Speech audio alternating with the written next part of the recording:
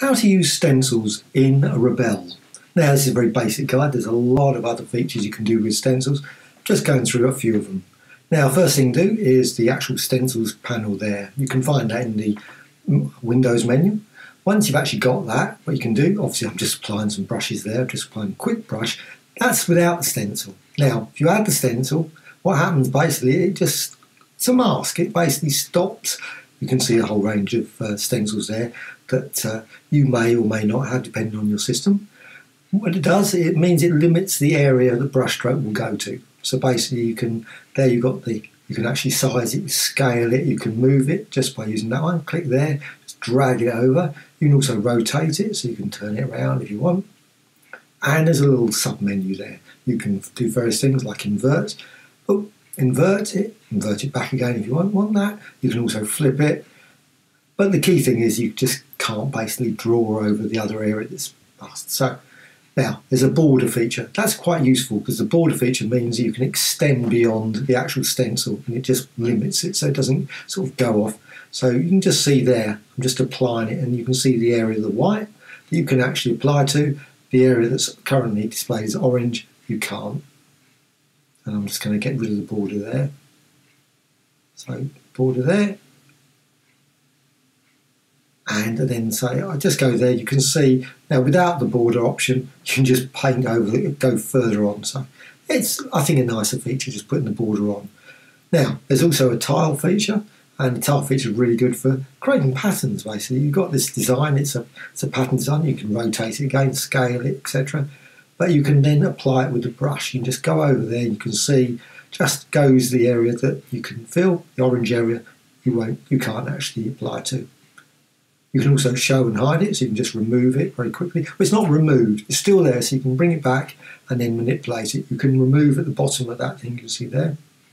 There's also an option for lock and lock the actual ratio. So you can actually lock the ratio so it's equal to when it was created.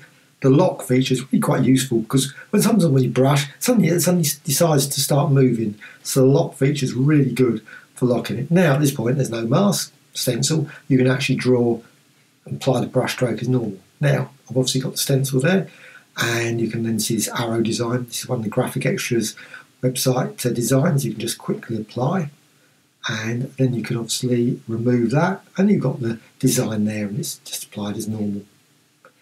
Now, a whole range of different stencils are available, and you can remove the stencils, all those sorts of things. There's options for that as well.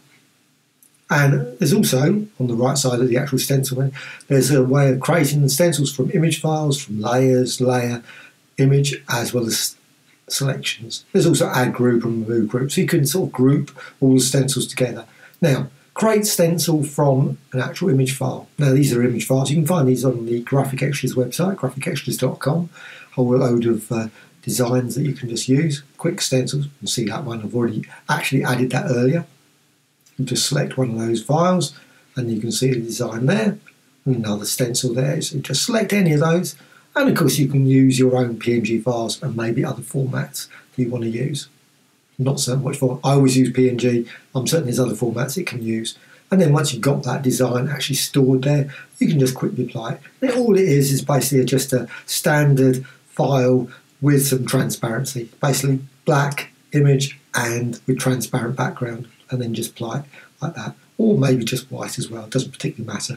But now this one creates stencil from the actual alpha channel, which is quite nice. It actually creates a very quick, obviously if you've got the design there already, not maybe so great, but you can, if you actually zoom, you can actually scale it, you can rotate that and then apply the brush stroke again, maybe to a slightly different area, so you can make a duplicate copy, maybe change the colour of the brush stroke, apply it that way.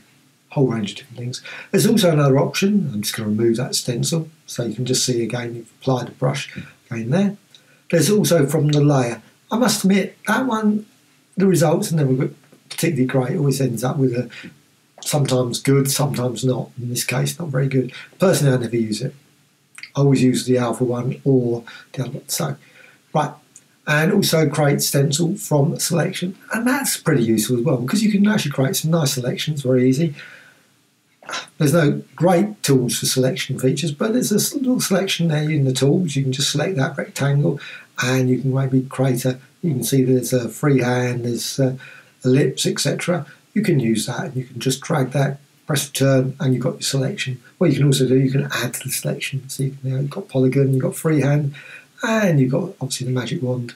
Right, and just quickly draw it, and you can see the selection. You can add, intersect, etc. Usual sort of things. Once you've actually got that, you can deselect, select all. But right, go to there, stencils again, and you can see then you've got the actual selection is still active, so you might want to remove the selection. You've got the selection there. When you draw in the selection, it will obviously just control it to that area. So you can just see then, just apply it there. You can just go over. Now, you can do all the usual things that you can do in Rebelle, where you can actually go to wet them and it will spread out, etc. But it won't spread out while you've got the mask. That's just locked in that area. As soon as you remove it, obviously. Now, of course, not all the stencils have to be solid black. They can be a mix of grayscale. So if you've got grayscale, it will spread out if you've got that sort of thing. So in this case, you've got an example, it's just black. And of course, you can wet that layer and you can see it spread out.